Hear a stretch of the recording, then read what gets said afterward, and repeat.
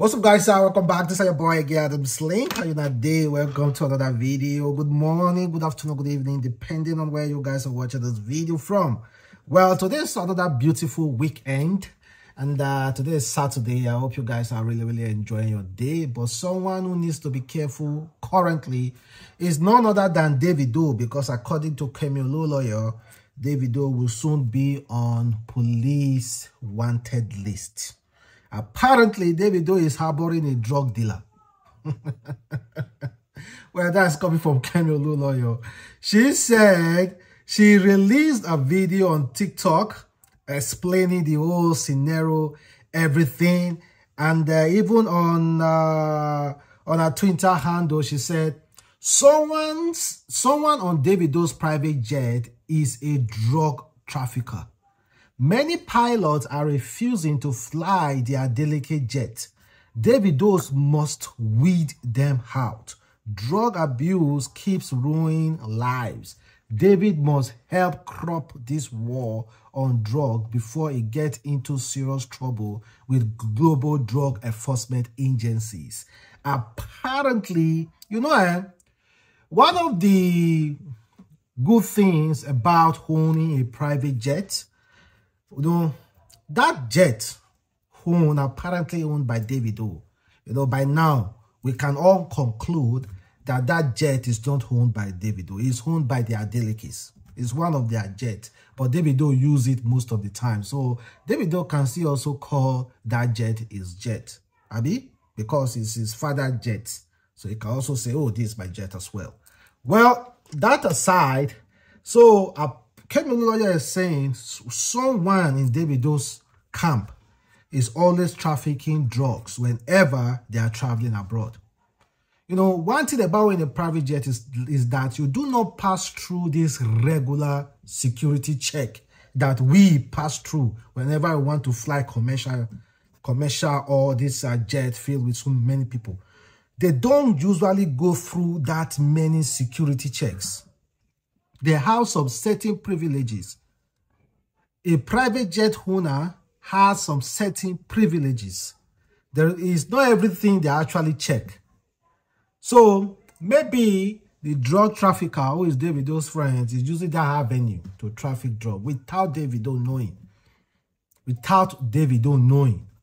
And for instance, if a private jet is searched by a drug enforcement agency anywhere in the world, and they discover drugs in that jet, firstly, the owner of that jet, the superstar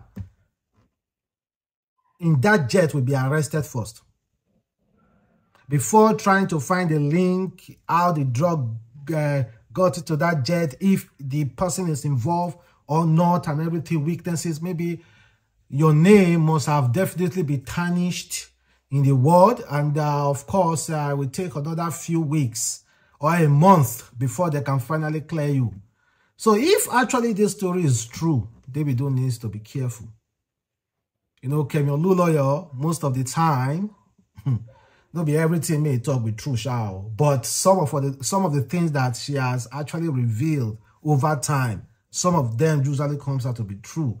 But this one, let us just say, maybe she's just trying to make content. Or maybe she's actually serious. Or maybe not real facts. So either way, Davido just needs to be careful. Seriously need to be careful, because Davido, the last thing he needs now, while on world tour, enjoying his life and enjoying the album Timeless and the so much success, is to have a drug case around his neck. Nah.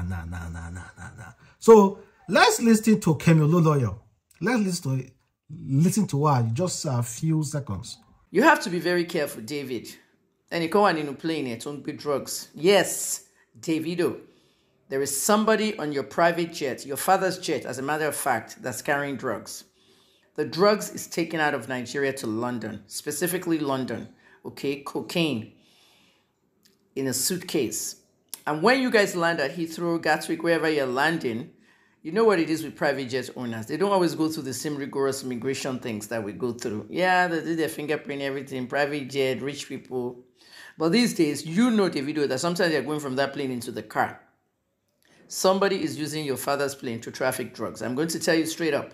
All right. One thing about me is I'm very passionate about drug abuse, drug trafficking, all that. Okay. Why? Because many young people in Nigeria's lives have been ruined because of this stuff. This stuff was not in Nigeria. It was all in America, Canada, all this stuff. Cocaine is ruining lives. Crystal methamphetamine is ruining lives. Tramadol is ruining lives. And I just completed an 18-month campaign on my own platforms. Educate them about drugs. David, you have a meeting to have with your father, everybody. British authorities don't say it for me. Okay? I will not tell you who and who and who. Investigative journalists, me. British authorities are telling me I'm a pilot to Abami. And this is the reason why your father cannot find a pilot to fly that plane. Okay? Remember when you were going to Qatar for World Cup? You had to fly in a separate whatever. Okay? That's the reason. Honest to God, you don't want global authorities to know about this. There's a drug trafficker on your team. That's EBG. And find out who it is. And he ain't be cocaine. Or they'll deliver if any con London. And see cocaine in London, many no. But they mention be drugs in the plane. But it's your job to now go and weed out the entire 30 BG. Okay? But our team, I want to go and team it on the lower. Okay? Well, you can hear her correctly. But Davido needs to be very, very careful. Thank God she wasn't accusing Davido directly that Davido is trafficking it. She said Davido person, someone close to Davido doing that in his father's private jet. That jet is not owned by Davido. I think we have already discussed that already. Owning a private jet is a really big deal. Not just a big deal. Do you know the cost that comes with it? Owning a private jet, every month you pay. Every month there are certain aviation fees you pay. So owning a private jet is not a +1, except you are multi-billionaire or multi-rich and your money is coming. There's an inflow of cash coming into your bank account, going through you every month. If not, you can't own a private jet. Not all musicians can boast of owning a private jet, except there's that lucrative monthly income. Well, Davido said he bought a private jet as at, far back as 4 years ago. But come on, man. That's not his private jet. That's owned by his own daddy. So, meanwhile, let's move past that. And, we are not moving past that. Still on that private jet talk. Let's check out what Akon said about owning a private jet. Akon, as at far back years ago when he was actually pumping, like being the biggest star to ever come from Africa, fine, lovely voice. He owned a very big mansion, helicopter. This guy even owned a petrol station right inside his mansion.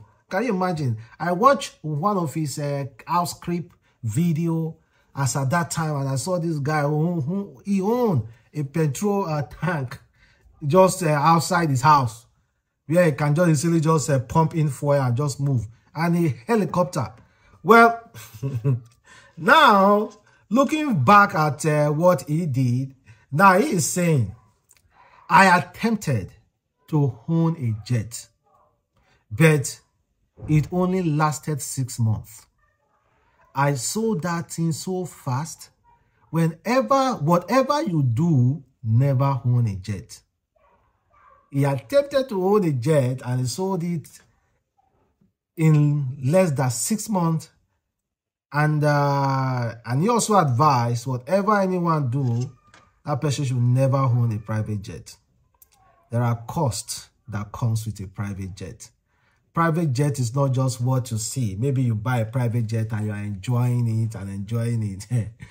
The cost that comes with a private jet, the money you use to buy that private jet, in the next 2 years or 3 years, you may have paid taxes, this one, that, and the money accumulated in the next 3 years will even be enough to buy another private jet. The money that you have spent maintaining that private jet will be enough to buy another private jet. So please, except you are multi-billionaire, you know, you have that money. Good and fine. Private jet is for big, but that's why I say it's for big people. You cannot just go and own a private jet. You can own a Ferrari, a Lamborghini, a Rolls Royce, all those cars. Good and fine, but when you are going to private jet, that's another ball game. You know, it's from here, you are going to this place.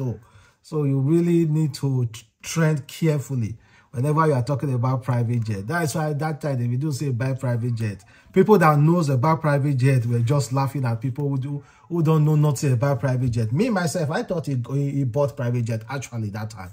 I would say, damn. I was even arguing it. But now, knowing what, checking things that I know about private jet now, come on. Private jet is not just home. There are so many things that comes with it as well. That is why when all those celebrity buy private jet, they also put it for commercial use as well. They also put it for commercial use. Whenever they want to use the private jet, they make it available for them. And whenever they are not using it, they have a company they can lease the private jet to, so that they can be using it to do commercial work. To those people want to rent out private jet. You know, that is the way you can balance the cost.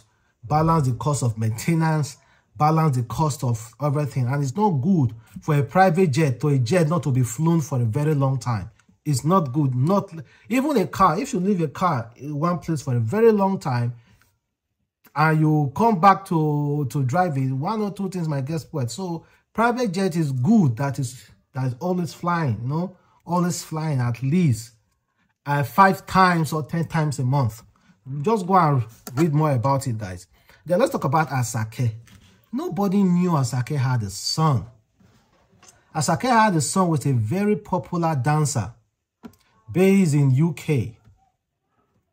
And nobody knew it until yesterday. Yesterday when he performed, sold out, 19,000 capacity at Barclays Center in New York City, becoming the first Nigeria artist to ever do that. 19,000 capacity, and he brought out this his adorable son with this dancer. What's her name? Her name is Sarah Olanira.